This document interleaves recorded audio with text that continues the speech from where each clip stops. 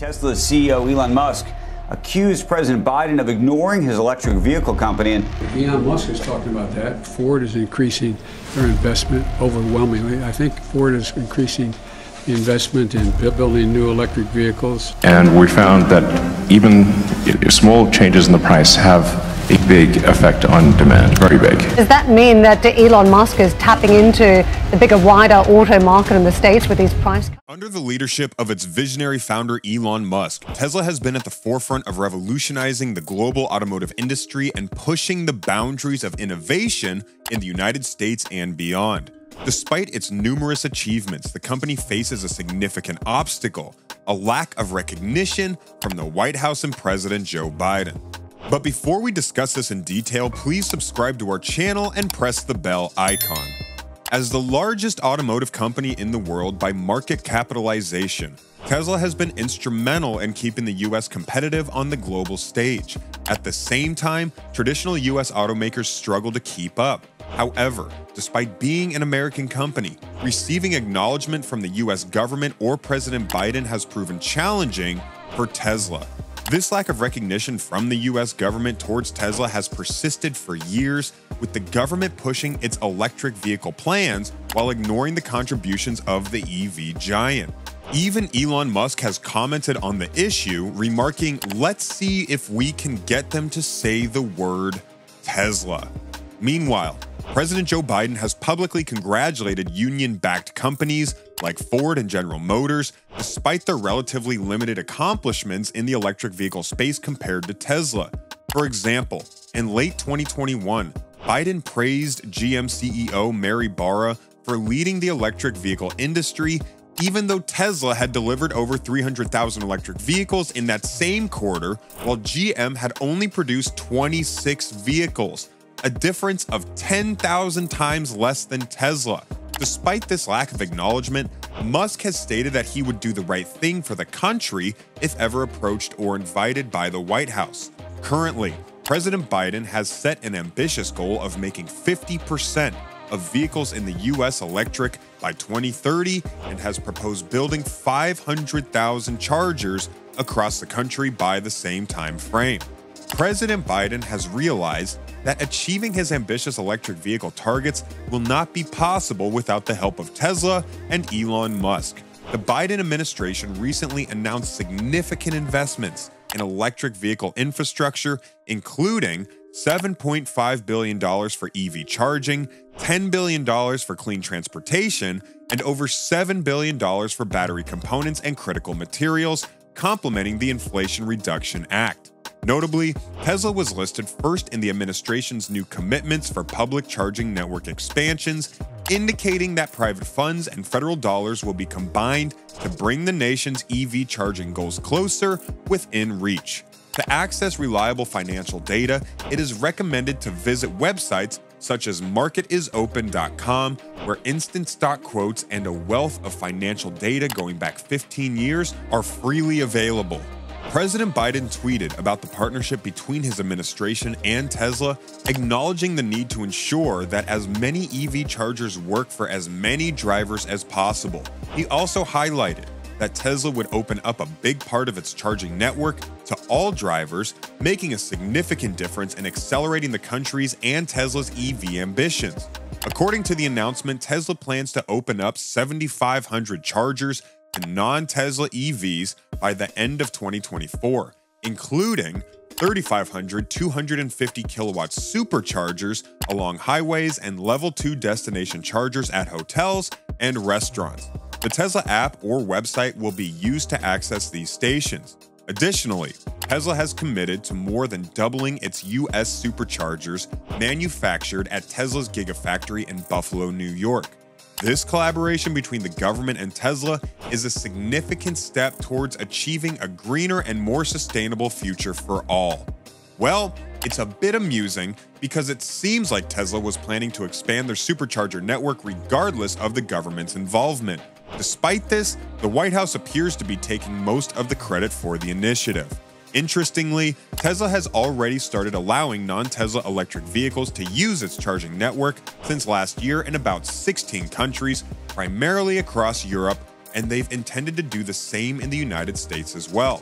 To be fair, Tesla has made a deal that seems reasonable for the company. To be eligible for a portion of the $7.5 billion set aside for this initiative, Tesla must support the CCS standard. However, a compelling reason Tesla may not switch to CCS is that the charger is much larger than Tesla's compact design. The government is trying to enforce these standards to ensure that charging is consistent and dependable, and that chargers are operational when drivers require them. It's worth noting that the type of connector used is more about compatibility rather than a guarantee that a charger will function correctly. Even though other stations utilize this connector, they may still be unreliable. However, Tesla offers a CCS adapter that can be used at stations, which should be sufficient. One of the standards established is related to drivers not needing multiple apps and accounts to charge their EVs. But according to a tweet from President Biden, third-party EVs will still have to use the Tesla app. As a result, it seems that Tesla is not changing their approach too quickly, particularly when the government's decisions don't align with the current state or future of technology. Tesla's dominant position in several areas has made them the de facto standard in many ways. With over 42,000 chargers worldwide by the end of 2022, Tesla has the largest charging network in the world. This figure represents a 35% increase from the previous year as Tesla tries to keep up with the company's vehicle sales growth. Regarding the government's charging initiative, Tesla aims to double the size of its US charging network. While this may seem daunting, most of Tesla's chargers worldwide are manufactured at their Gigafactory in Buffalo, New York. Tesla recently opened a new supercharger factory in China that is expected to produce 10,000 superchargers annually. However, this China factory will likely focus on expanding superchargers for the rest of the world, while Giga New York will focus on the US. Currently, Tesla has approximately 16,000 superchargers in the United States. Doubling this number within 2 years appears achievable, given Tesla's 35% growth rate for its much larger global network. Interestingly, Tesla has agreed to open only 7,500 chargers over the next 2 years, even though they could do so today since they already exist. While this may not seem like much, it's worth noting that if Tesla doubles the US network to 32,000 superchargers within the same time frame, 7,500 will represent about a quarter of the network. However, it's essential to remember that the announcement includes destination chargers, which aren't classified as superchargers and will reduce this number. It's also worth noting that Tesla isn't obligated to open an entire charging station to the public. Tesla owners' biggest concern is that non-Tesla EVs will cause massive lineups at Tesla stations and disrupt the Tesla customer experience. Given that Tesla has 2 years to roll out this initiative while they continue adding more stalls and stations, they could open just a few charging stalls at each station to the public. For instance, if there are 16 connectors at a station, a Tesla driver could use all 16 of them, but a non-Tesla EV may only be able to charge at 4 designated chargers.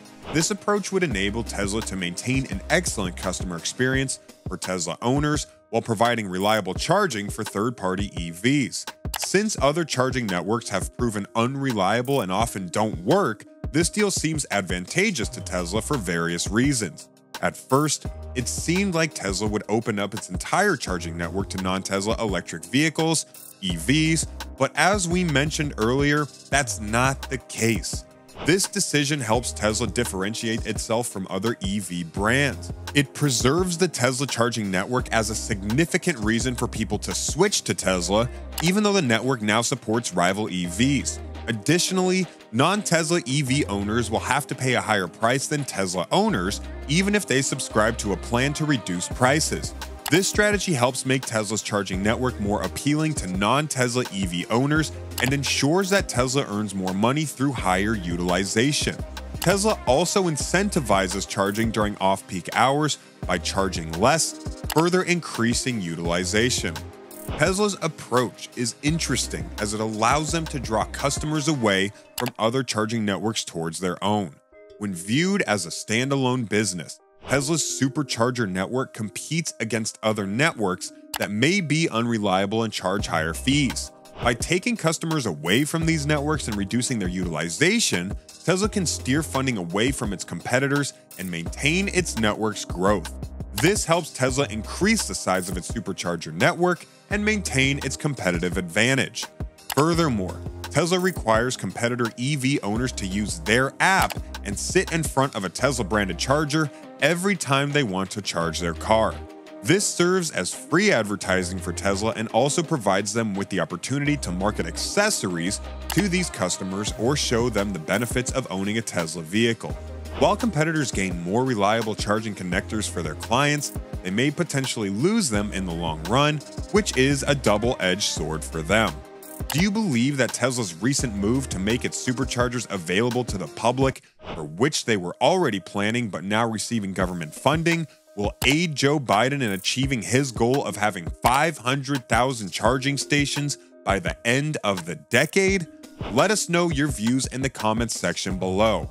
Also, don't forget to hit the subscribe button for more amazing videos like this. Thanks for watching.